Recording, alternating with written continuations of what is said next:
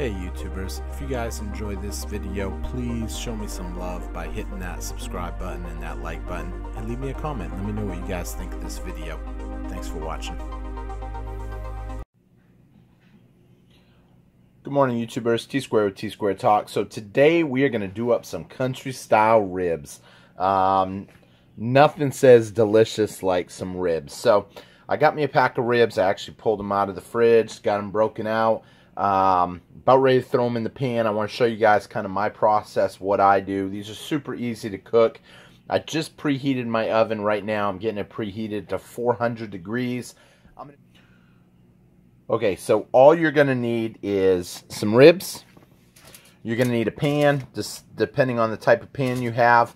I've got two. I've got a regular pan that I'm going to do some in, and I also have a glass one that I'm going to do some also in.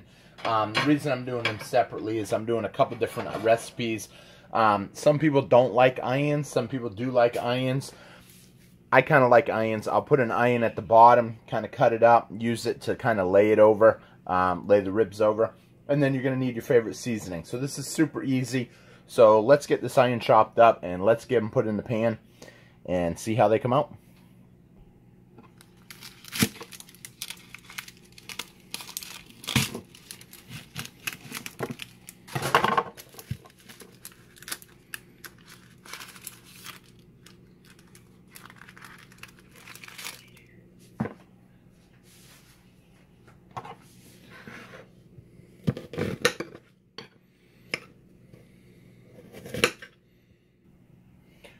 Okay, so there you have it. Onions all cut up. Nice bed of onions. I didn't want to waste your time sitting here, you watching me cut them all up. Plus, some of y'all would have been like, is that dude using a plate as a cutting board? I do sometimes. It's quick. You know, I don't have to dirty a big cutting board for some onions. So I got that. I got an empty one for the people that don't like onions. I got my big old thing of ribs, so let's get them laid on there. Okay.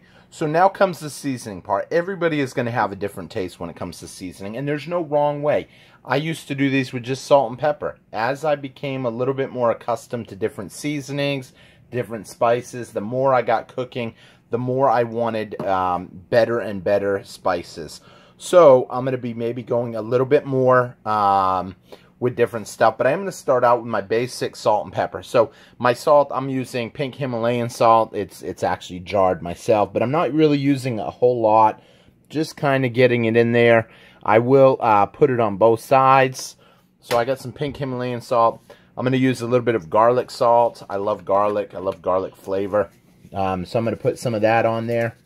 You don't really need a ton. You want to make sure, though, you do get both sides. That way it kind of carries through. But here's the thing. I'm going to cover these. So when you cover them, the season's kind of going to spread all the way through. I'm also using a smoked pepper. However, I'm only using smoked pepper because it was on sale. It was on clearance. Any kind of black pepper, though, works great. You can just fresh ground, regular, whatever's on the sale. You know, I'm not really, you don't have to be specific to what kind, you know. So I say that because it's going to come out great no matter what. This is something, it was actually on sale at Ross. So this was $3.99, but it's really good. It actually has smoked chilies and some other goodies in there. Smoked chilies, sea salt. It's pretty good. So we're going to ground some of that on there. Now this takes a little longer because I am fresh grounding it. I know I said grounding, fresh grinding it. So we'll get some of that on there. Make sure you hit both sides. I will flip all these over after. And then I'm going to use, now I'm putting a little bit more stuff. I'm putting on some basil. A little bit. You don't need a ton. But it does help with the flavor. And any kind of spices you like will work. So don't think. A little bit of rosemary. I put a little rosemary. I hate to say it on almost everything. I love rosemary. Bam. Now some places will even sell pre-made spices like for pork ribs. So if you don't feel comfortable picking your own spices, you know, you can just get one of them pre-made spices. And then I'm putting some thyme. Thyme is another one that goes good on almost everything.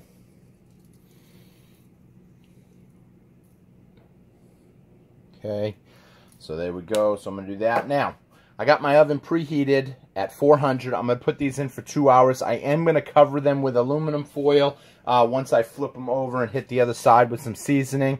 This is going to be really good, guys. You're going to love this. So definitely try this out, and we'll be back in a little bit and see how they're coming out. So make sure you cover them. I don't know.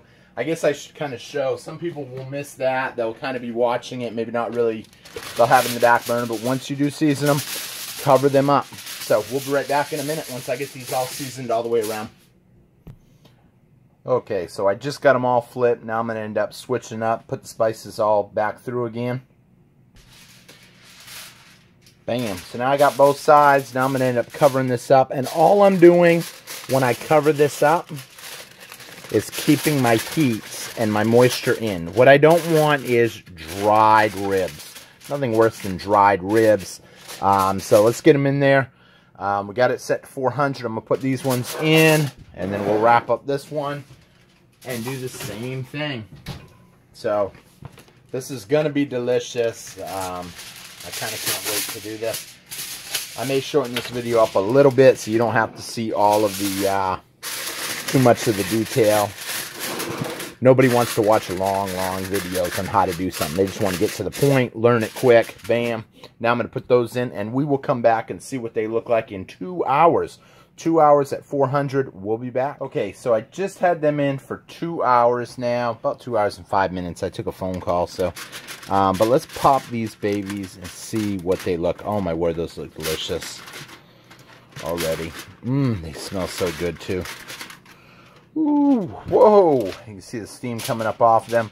Do those not look delicious? So what I'm going to do now, I'm actually going to put them back in a few minutes. But what I want to do, I want to put some barbecue sauce on right now. Now, when you put barbecue sauce has a tendency to burn. So what you don't want to do is have them burn at the last minute. So you want to keep an eye on them. Shouldn't need more than 10 minutes to just kind of caramelize the barbecue sauce a little bit on there. So I'm going to put some barbecue sauce. I'm just using a Kraft sweet brown sugar barbecue sauce today. I happen to have it in my pantry. So that's what I'm going to put on here. This is going to be delicious. All I'm going to do is spoon on the barbecue sauce. And what I want you to see, though, beforehand is look how these just fall off the bone. Literally, look, I cut them with a spoon. See that? How good that looks?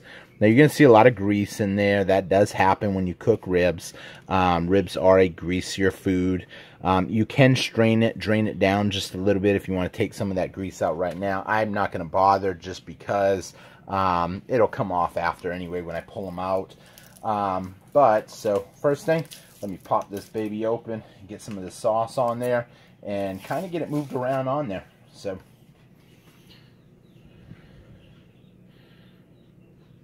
Ooh-wee. These are going to look delicious.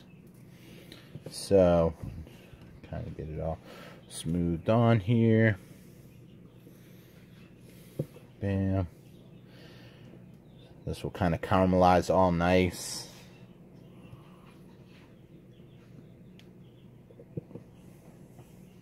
Kind of bake in there nice too. Really have a good... It's going to give a lot of good flavor because the meat already has some good flavor, but you want that kind of sweetness that the barbecue sauce is going to add to it. And now when you put this back in, you don't have to cover this up. So I'm not going to be covering this up. I'm going to put it back in the oven just like this, and it's only going to be in for about 10-15 minutes tops. So let me put this back in and pull out the other one. Okay, so I just got the other one out, took the top off. You can see, same case with these. I can pretty well cut them with a spoon. As you can see, it goes all the way through with ease. So, now I'm going to end up doing the same thing with this one. Put some barbecue sauce on them. These things are literally going to fall right apart when you first put these on a plate. So, you want to be careful. If you want it to have a wow factor, you want it to look real pretty. And definitely use like a spatula or something when you take them out. That way you kind of keep that beautiful look. It's not looking like a shredded pork, because you don't want it falling apart just right off the bat. So, wow, these are going to be delicious.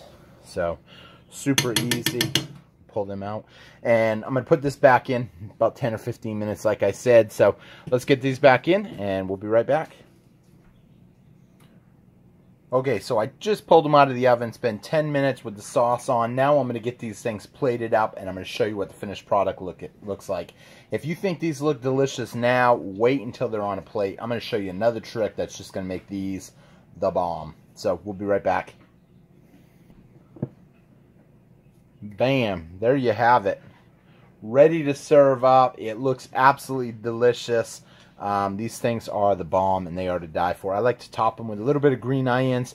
Reason being, green onions adds that little bit of color, that little bit of flair that everybody looks and they just instantly say, oh, wow. I mean, and literally, check this out. So I'm going to end up cutting this, actually, just to show you guys. I'm going to cut this with a spoon. Look at that. Bam.